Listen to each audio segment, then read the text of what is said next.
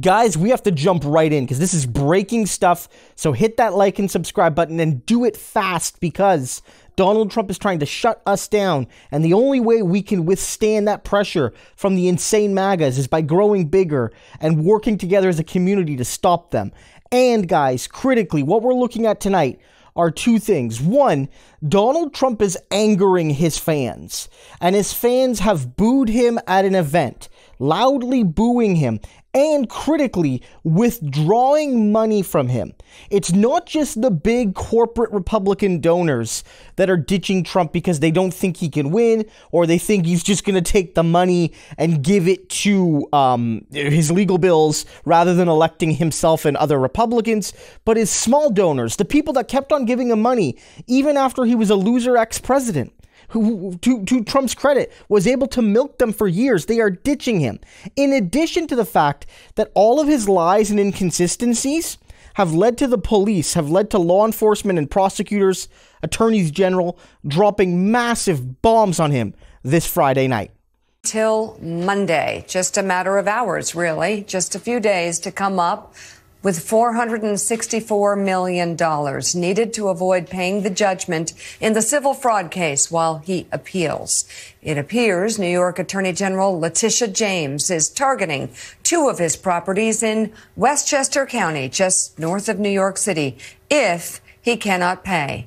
Court records show she filed there more than 2 weeks ago. It means she could seize Trump's golf club in Westchester, which is valued at nearly $16 million. Oh, yeah, Briarcliff. He also has Silver Springs Estate. It's worth more than $56 million. As Bloomberg points out, the estate was featured heavily in the civil trial, with the judge ruling the property had been wildly overvalued for years. Trump tried to claim at times it was worth as much as $291 million, often by including the value of mansions that did not exist.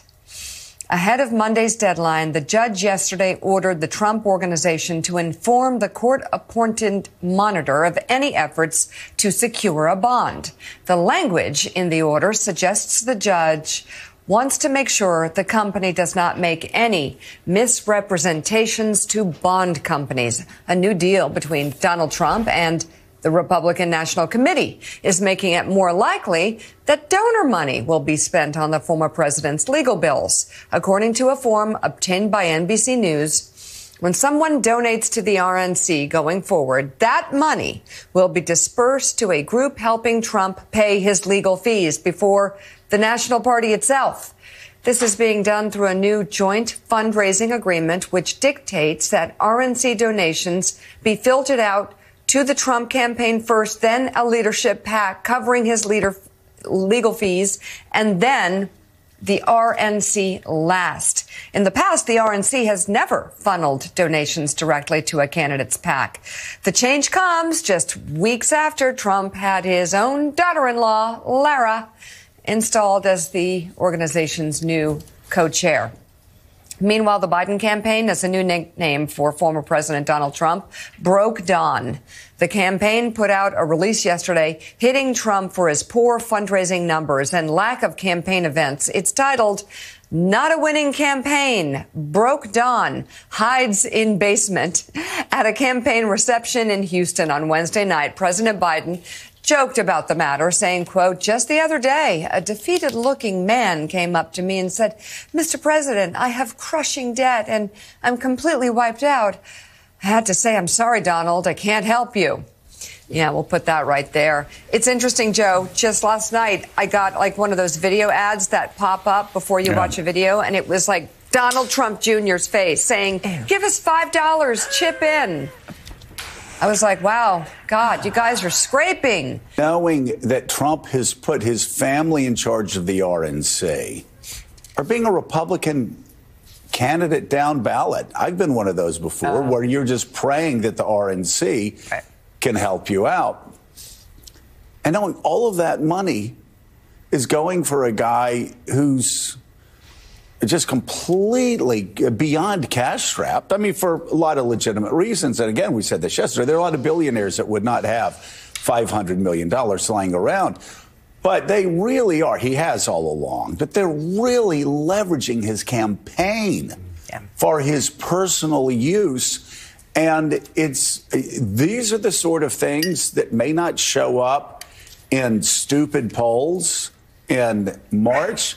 Right. This is the stuff that as you make that final turn after Labor Day, this is when things start unfolding. I thought, and I'm not saying this is going to happen, but I thought Stuart Stevens had a pretty good insight.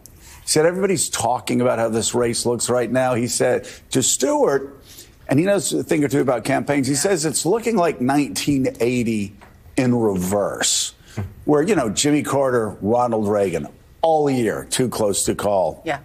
And things just flipped near the end. And that's what Stewart says. And if you look how things are lining up, we don't know what's going to happen over the next 6 months.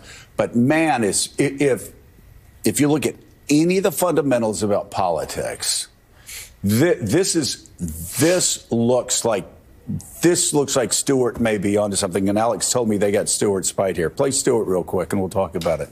My image of the Trump campaign is somebody walking around with a paper bag full of water. I don't think it's going to leak, but I think when this thing goes, it's going to go quickly. And I think there's a good chance that we're going to have a situation like 1980 in reverse, where Carter was tight with Reagan until the middle of October, and then kind of the bottom fell out for Carter. I always tell my kids, if things look like they're too good to be true, they're too good to be true. And if you're looking at something that just doesn't make sense, right, you know, there's a reason. And here, we're looking at something that makes no sense. This guy's getting crazier by the day. He's got no money. The campaign is just broke. People don't want to give money. He's down 200,000 contributors to where he was this time in the cycle 4 years ago. Biden's raised $71 million. People are begging, literally begging. And any idiot that runs some like podcast, they're begging. They're calling contributors and saying, how can I help? I want to write checks for Joe Biden. Put that number up again. What did Tip O'Neill say about money in politics? It's the mother's milk of politics. And right now, Joe Biden's got all he wants. And Donald Trump is a little thirsty, getting crushed here. And here's the most important thing. It's the small donors, too. Yeah. It's not just the big, it's the small donors. And why? Because I've always talked about my grandmom giving money to the PTL club. At some point, you figure out what Jim and Tammy Faye are really up to. And in this case, they know if they're writing $25 checks to Donald Trump, it's not going to make America great again. It's going to Donald Trump's lawyers. Yeah. And that is like, if the polls were right, why is Joe Biden getting a lot of money? You know, some of it's big checks, some of it's small donor checks, and Donald Trump is not getting anything. But I think that we don't talk enough about Trump's weaknesses, and the fundamentals of his campaign are very weak. You know, it's like, he doesn't have any money. He has 91 counts against him, 4 indictments, trials that he's like trying to balance, and he can't raise any money. He's got to raise $500 million by Monday. And then I think that we need to brace for I bet you'll agree with this. Like, the polls might not change in Biden's favor until the fall. Right. That's just when people are going to start to pay attention. Well, New York Attorney General Letitia James has taken the initial step to begin the process of seizing Trump's assets. She can officially start the process in 4 days if Trump's unable to post this massive bond. But as trial lawyer Kevin O'Brien told Forbes, Letitia James is, quote, not going to take a stake and drive a sign through the front yard that says this building has been seized. It's a legal process. It's not like she's going to be selling these properties next week. But what options does Trump really have at this point? Well, when he says he's ruling out bankruptcy, that means he's going to file for bankruptcy any minute now. Right? No, because Trump lies like I breathe. I mean, He just inhales oxygen and exhales lies. His companies, now he's never declared personal bankruptcy. He wouldn't have to here. His companies have declared bankruptcy at his orders 4 times before. So I wouldn't rule it out. But I think that as a citizen, the thing that's most frightening is there seems to be no legal bar to him taking this money from hostile foreign powers. from maybe some billionaire in China, billionaire in Saudi Arabia, billionaire in Russia. This would compromise our national security if he were to be returned to the White House, and he's a 50-50 shot to return. So, I mean, I think that for all citizens is a thing that ought to really terrify us, is that Mr. Trump could very well be beholden to whoever puts up this bond. So, Alex, first of all, welcome to the lead. Good to have you here. Paul's not the first one to suggest this. Joy Behar also made a similar suggestion, expressing concern that some lender or donor is going to give Trump the money, and that will jeopardize national security. So yesterday, Trump's lawyer, Alina Habba, was asked about this on Fox. Take a listen. Is there any effort on the part of your team to secure this money through another country, Saudi Arabia or Russia, as Joy Behar seems to think? Well, there's rules and regulations that are public. I can't speak about strategy that require certain things, and we have to follow those rules. Like I said, this is manifest injustice. It is impossible. It's an impossibility. I believe they knew that. I mean, that wasn't a no. Yeah, it wasn't really an answer at all. It wasn't an answer at all, right? And you know, I bet you if she was ready for the question, she may have answered differently, but how you're not ready for the question is really interesting. It wasn't just Joy Behar, it was Trump's niece, Mary Trump, also suggested this on X as well, about this possibility of, you know, when Jared got $2 billion in investment funds from the Saudis, I mean, it's not wild. Absolutely. I mean, the idea that some foreign person or even some domestic person would want to, you know, front the cost of this in order to have leverage over the next president, I don't think is ridiculous. And I think the idea of foreign interference is just as serious as domestic interference. What happens if some billionaire also wants to have a favor once Trump is in the Oval Office? Here's the thing. Look, there's a lot of wrongdoing on the part of Donald Trump here, but the fact that his attorney and his supporters are having to defend nonsense by Joy Behar and his niece. Paul just made the same. You're accusing I actually first heard from John Dean, who was the Nixon White House counsel. He knows about criminality. And he's the one who first raised this when I talked to him. I think the campaign knows full well the consequences of that. There's no way I could see them actually doing that, because it would put him in such tremendous jeopardy and blackmail situation. I don't see them moving forward with Let's that. change the subject for a second. Let's get some perspective now with CNN political analyst Maggie Haberman.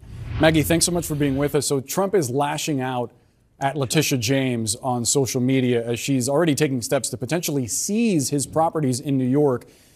In talking to your sources, how consumed is the former president by this threat to his business empire?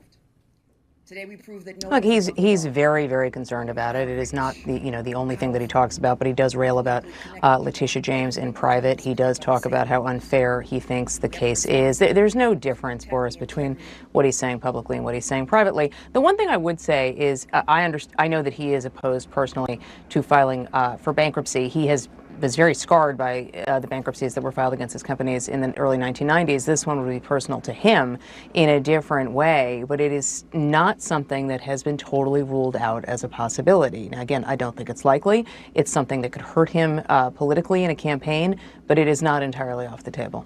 We've seen Donald Trump use things that would seemingly totally derail other candidates, other politicians to his advantage.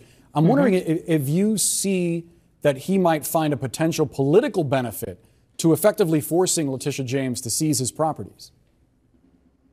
That's a discussion that's taking place among some of his advisors. I don't think that Donald Trump, left to his own devices, wants someone taking his properties. I just don't, just based on everything that we know about him. But I do think that there are people who are telling him that there could be political advantage to it. And it's not clear to me that they're wrong. I think that, if you have somebody who is running for the Republican presidential nomination, they are a former president and their assets are seized, there are going to be a lot of people who rise against this. Trump has been leaning in very aggressively to the idea that business people in New York are recoiling from this judgment because they fear that it could happen to them. Now, I think he's overstating that, but I think unlike when he says to his supporters at rallies, if they can do this to me, they can do this to you. In the case of something affecting business, I do think that concerns business officials and executives a little bit more than, say, the average voter being worried about being